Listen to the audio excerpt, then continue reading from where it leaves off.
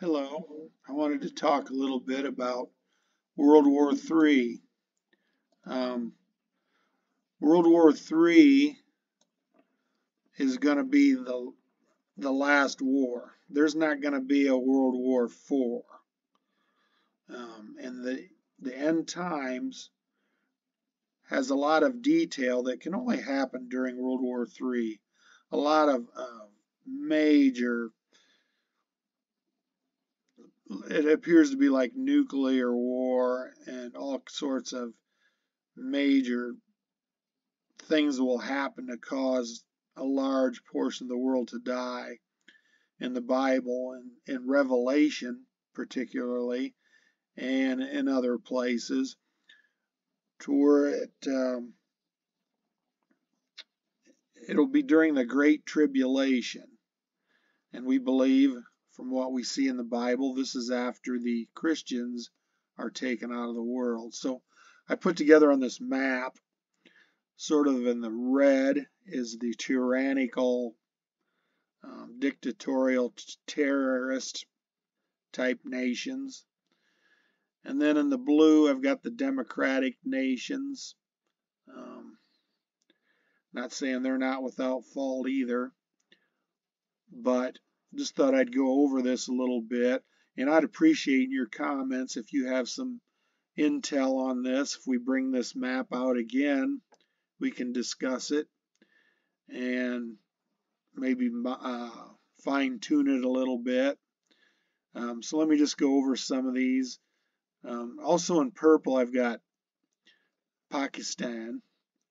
Well, like a week ago, they were at war with Iran, but a few days before that, they were doing joint military exercises.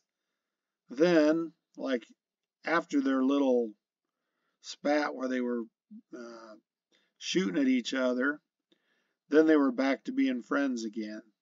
So I've got them in purple here because I don't think these people know which way they want to go. If they're red leaning, I've got them pink. If they're blue leaning, I've got kind of this lighter bluish color. Over here, you got Venezuela, who invaded Guyana and took over like 2/3 of it. You've got a hot war here, as Israel's real small, and Lebanon is where Hezbollah is. North of there, that's in red. Then you got Syria's in red. You've got Iran attacking Iraq, and you got Syria. All the terrorist supplies and the Hezbollah supplies are going into Syria, where Damascus is. And there's a scripture saying that Damascus is going to be destroyed. That's in Isaiah chapter 17, verse 1.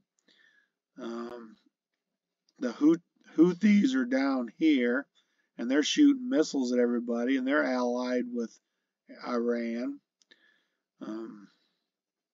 Possibly Jordan could be red or blue. I'm not sure which.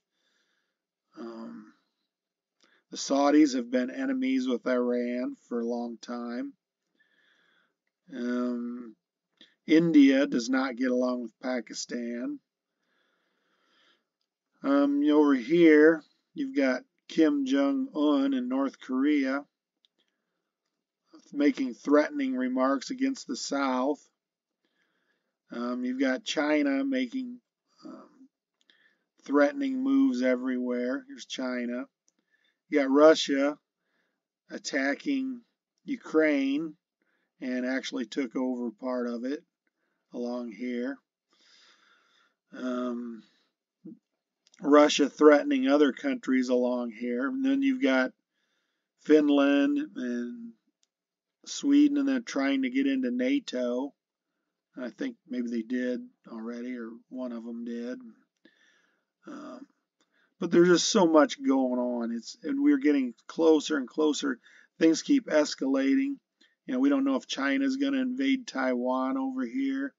They keep threatening. They send their Navy out there all the time and fly over it. They're sending those balloons all over it. Taiwan's a very critical place for making computer chips. There's so much going on and so much turmoil and confrontation that it seems like it's escalating to the point, particularly in Israel, to where it does not seem like there may be any turning back. It may be escalating into World War III eventually. And this could happen really fast, or it might take a while. It might simmer.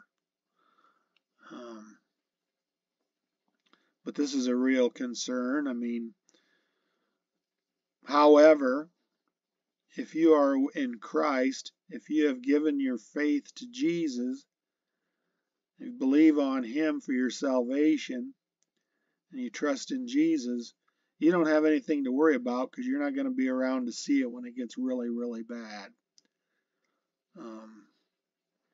Jesus is not going to let you go through it. He's not going to put His people through it. So this is going to be the worst time in the history of the world when this all happens. Please consider trusting in Jesus before this happens, before it's too late.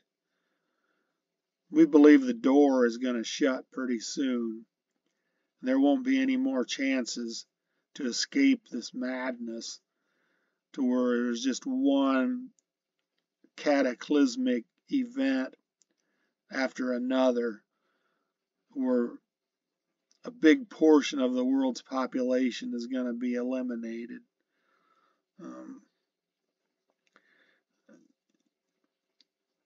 Jesus came to save man. He wants to save you. It doesn't matter what you've done in your life. He died on a cross and He shed His blood. He paid for sin. All you have to do is accept His payment, repent of your sin, and He will save you. So please consider that. I just wanted to share this with you. Please leave in your comments anything about what I've said or anything about the map.